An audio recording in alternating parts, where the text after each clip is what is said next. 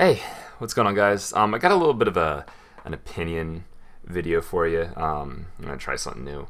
But basically, on Twitter, there was a recent tweet talking about private scrim servers, focused on like +1 and stuff, but others included because there are others. Trust me. And it was basically saying that like mid-level players aren't like putting in the effort, or like maybe don't like deserve to be in there. That was kind of implied. And honestly, I think the tweet was correct. I think it was right. It got deleted just for like due to some like advice from people saying yeah, you should probably delete that. So I'm not going to really go into the tweet. But I do have an opinion on the topic that I want to share, and I think that it's good for me to share it in the form of advice, right? Because me just spewing out an opinion, and that being that maybe isn't the most useful tool for everyone, since it's supposed to be a channel about teaching and learning. So what is my advice? So the way that this topic tends to be framed is you kind of have like this idea of like we have like these people at the top, and they're in control of stuff, and then they're doing stuff that is affecting people that aren't at the top in ways that the people that aren't at the top can't control, and it seems like not fair, and people don't like that, and you have stuff like that. So what can we say about that? Well, maybe it's not a case of, this isn't something about like power structure. It's actually, maybe it is, maybe it isn't, maybe it's okay, maybe it's not okay, but let's just say that it's not about power structure, it's about networking. This is a networking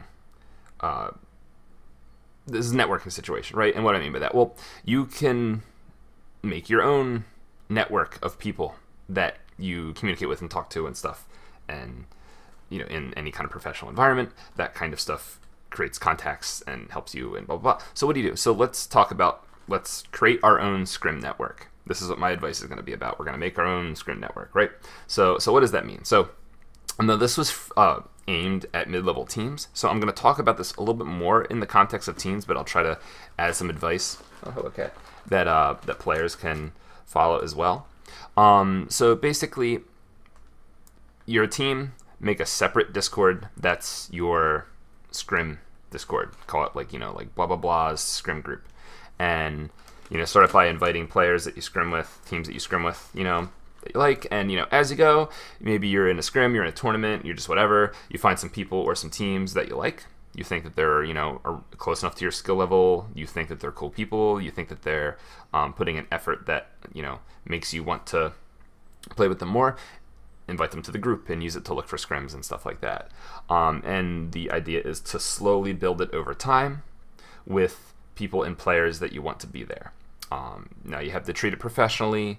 You may have to run into some cases where you have to like kick people and stuff like that. And I know that in particular can kind of scare some people, or like that can be intimidating. But it is something that you're going to have to do. In order for you to interact with all these people and build these relationships, you're going to have to get into awkward situations. And from the perspective of solo players as well. So you don't necessarily have to make your own scrim server. If you have some friends that you want to work together with, you can. But you're going to be trying to find more pickups, right? And just more people to play with. And you're not necessarily trying to make everybody your teammate, but you do want to play with as many people as possible to open up those avenues where when, you might have a bunch of scrims that aren't with good players in your opinion, or people are awkward, or people are tilting and stuff.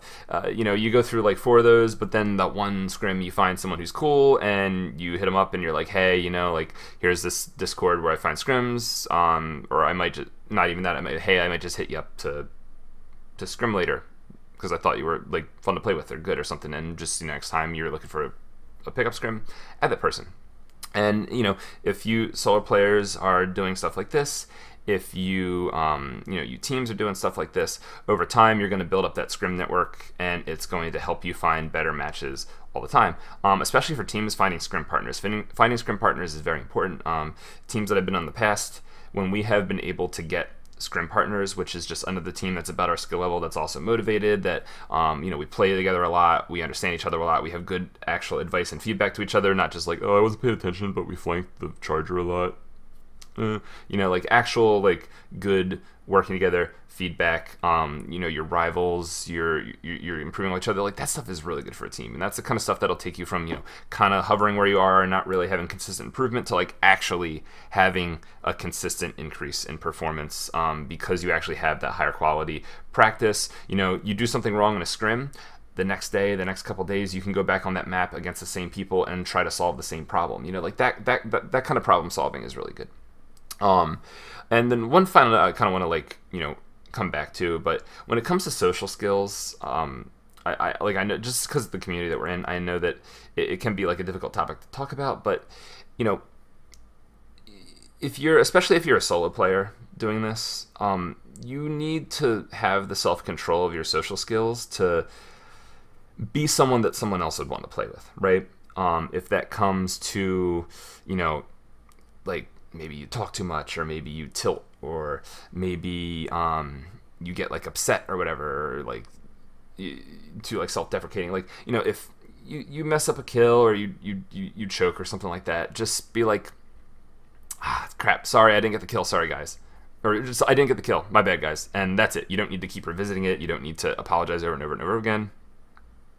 Like that's kind of like that, just saying that when something bad happens, saying good job when someone does something else, like nice, like those little things, that's all you need for that kind of stuff, and you don't need to like go on more and more. It's like a weird thing to try to cover, but it just in my experience, that's been a thing where it's like some people just, you know, they just don't have the social skills to jump around like that, and honestly, just chill. Don't need to say too much. Just be friendly. Something goes bad, just, you know, acknowledge it quickly and move on, and it's a lot easier than it seems. To end the topic, I do want to kind of compare what I'm talking about of making your own scrim network through like Discord servers and stuff to a game that I have experience with in the past that has something similar that we compare to, and that is Halo.